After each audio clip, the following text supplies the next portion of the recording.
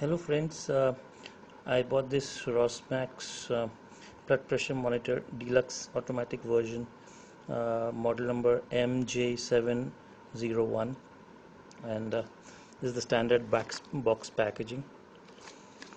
Bought it for around 1800 rupees with 2 years warranty. Now I'll just unbox it and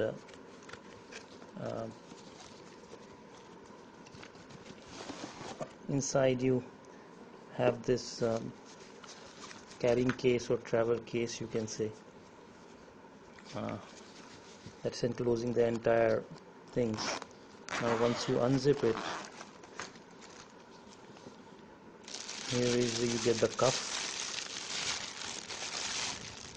This is the cuff, and this is the main unit.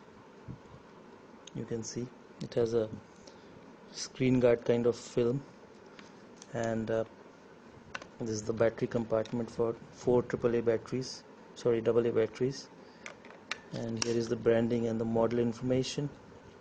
You have 4 nut bolts to open it. On the right side you don't have anything. On the left side there's a hole for the arm cuff, and at the back you have the USB PC link to connect it to the cable.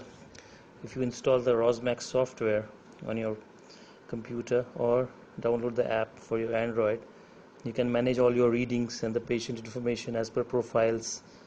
Two profiles can be created out here, and multiple profiles can be maintained on the PC. And here is the DC source. It returns 12 volt, but the Rossmax people sell the adapter that's 6 volts, so 800 milliamperes. I've tried both of them and it does work. And in the front you have the date changing plus icon, and then you have this time adjusting. M is the memory. This is the profile 1 and 2 button. This is the power on off button. This is the standard display that you have. You get 4 batteries AA, and here's the user manual and the warranty card along with it. Now I'll show you. And now I normally use the AC adapter because a lot of readings go throughout the day, so battery will get consumed. So I try to make it economical, and I have used my own adapter. I didn't bring it from the market. That's costing around 500 for the AC adapter and 600 for the cable, USB cable. So here's once I put the adapter, you can see the LCD starts up.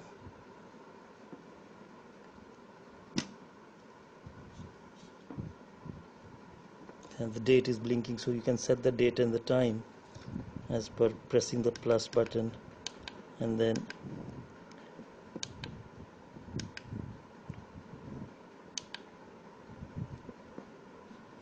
so now I can just turn it off just by pressing the button once. And now I'll arm the cuff that is there in my arm. I'll just put it in the unit first, and there are a lot of instructions in the manual how you need to do it, and also the precautions that you need to take. So once I tie it in my hand, and I'll just turn it on. You can see the 0 is blinking, and now my arm cuff is inflating. Slowly the reading is going up.